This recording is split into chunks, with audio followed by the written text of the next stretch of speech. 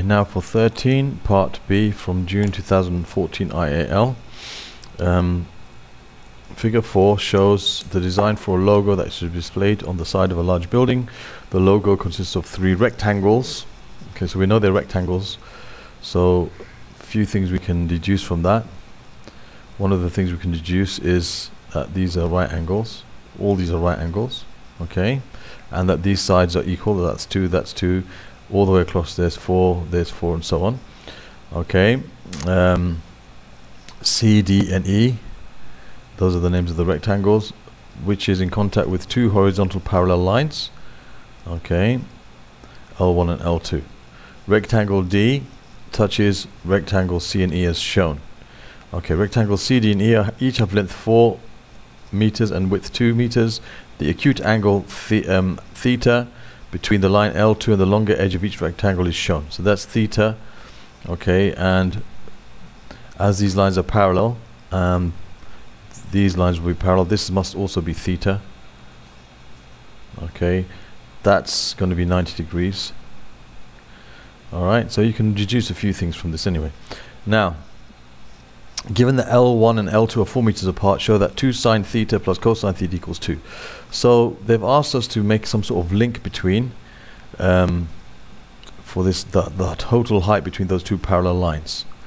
Okay, so the total height between those 2 parallel lines is 4 meters. So if I just draw a little line over here, we can see if I draw a line between this point vertically up, and I call that length, for example, let's say x1, and I also draw a line here, okay, between there and there,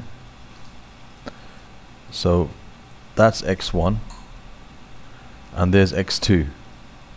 Okay, I know that x1 plus x2 must be 4 meters, so obviously I've got to find, in terms of theta, okay, x1 and x2, sine and cosine theta.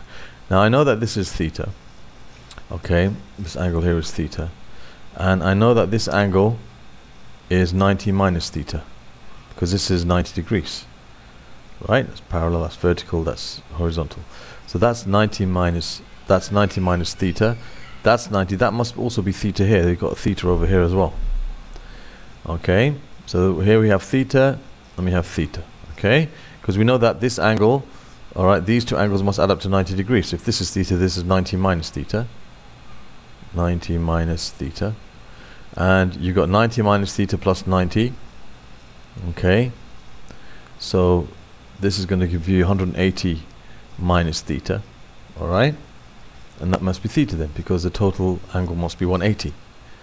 Yeah, because here you have 90. So you have 90 plus, I'll just to make sure you understand, 90 plus 90 minus theta. That's these 2 angles together. Now, what do you have to add to this to make this into 180? You have to add theta to it. Okay, so you end up with 180. So this angle must be theta, because you've got to add it to these 2 to give you 180 as a total there. Okay, so now we're getting somewhere. We can now express x1 and x2 in terms of theta. Okay, so what do we have here? We know that this is 4 meters and this is 2 meters. Okay, so what we can do here is we can say that sine for this x2, we can say that that's opposite, that's hypotenuse. We can say sine of theta is equal to x2 over 4, not x squared, x2 over 4. Alright, so we can say x2 is equal to 4 times sine theta. Alright, I'm showing you my work here so that we can see what's happening. And here for this x1, I know this is adjacent, and this is the hypotenuse. 2 meters is this here, right? That's the 2 meters.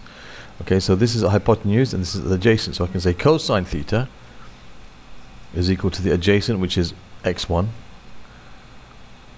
over the hypotenuse, which is 2. So I can say that x1 is equal to 2 times cosine theta, and I know that x1 plus x2 is 4, so 2 cosine theta plus 4 sine theta is equal to 4. So I can say that from what I've done, x1 plus x2 is equal to 4, and what we've shown up there was x1. What we've shown is x1 is 2 cosine theta, and we've shown that x2 is 4 times sine theta, right? So we can say that x1 plus x2 equals 4, so I can say 2 times cosine theta plus 4 times sine theta equals 4, and this is an equation that we can simplify. Everything is divisible by 2, so we can say cosine theta plus 2 sine theta is equal to 2, which is the same as, just rewriting it the other way around, 2 sine theta plus cosine theta is equal to 2. So that's part B done. I'm going to do part C next.